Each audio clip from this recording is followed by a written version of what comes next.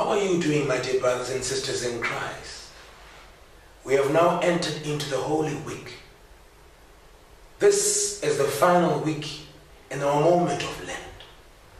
It begins with Palm Sunday, or the Sunday of the Passion of our Lord. Today we are celebrating how Christ entered into Jerusalem and he was proclaimed as the Messiah, the Son of David, who has come to liberate all of us. And we also make the reenactment in our various parishes. We do so in this solemn Mass in two parts. The first part is a grand procession into the holy house of God. And it begins with a ritual where we bless and we pray over the palms. These palms, my dear brothers and sisters, resemble the greatness of the Lord.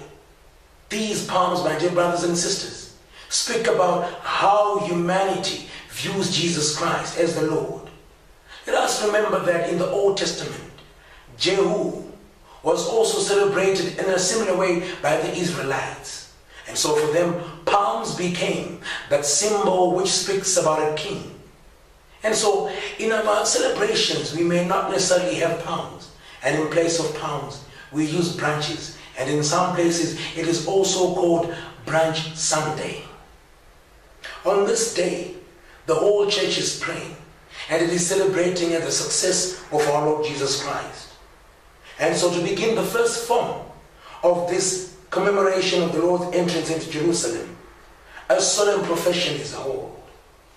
At an appropriate hour, a gathering takes place at a small church or other suitable place other than inside the chapel, to which the procession will go. The faithful hold branches in their hands, and wearing the red sacred vestments for the Mass, the priest and the deacon, accompanied by other ministers, approach the place where the people are gathered. Instead of the chasuble, the priest may wear a cope, which leaves aside when the procession is over, and puts on a chasuble. But meanwhile, the following antiphon can be sang, and this antiphon has to be sang. Hosanna, the Son of David. Blessed is he who comes in the name of the Lord, the King of Israel. Hosanna is the highest. And Hosanna in Hebrew means save us. Hosanna in Hebrew means he is here to deliver us. Let us all sing and say Hosanna. For Jesus Christ is coming to deliver us from poverty, to deliver us from evil spirits, to deliver us from sin, to deliver us from death. He has entered Jerusalem for a purpose. People saw him coming in.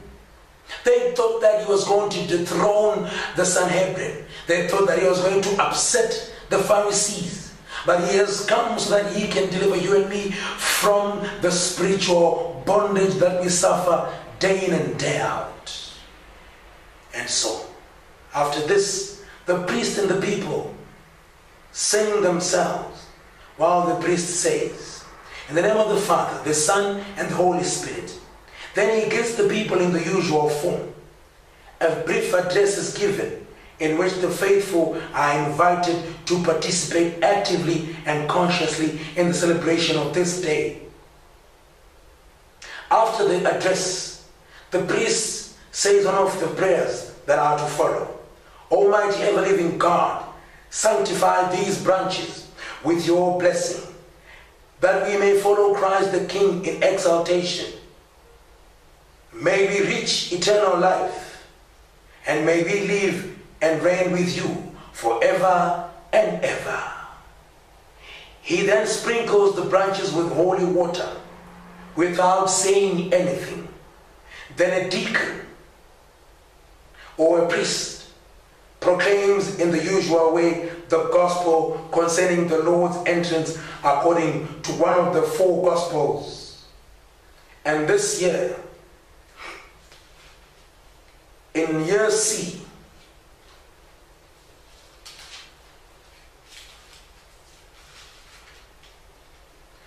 we shall read Luke chapter 19, verse 28 to 48. Jesus went on ahead, going up to Jerusalem, when he drew nearer to Bethphage and Bethany, at the mount that is called Olivet, he sent 2 of his disciples, saying, "Go into the village opposite, where on entering you will find a colt tied, and on which no one has yet have ever sat before. Untie it and bring it here." Now, there's a great spiritual symbolism here. Jesus is sending 2 of his disciples. Tradition says this is Peter and John.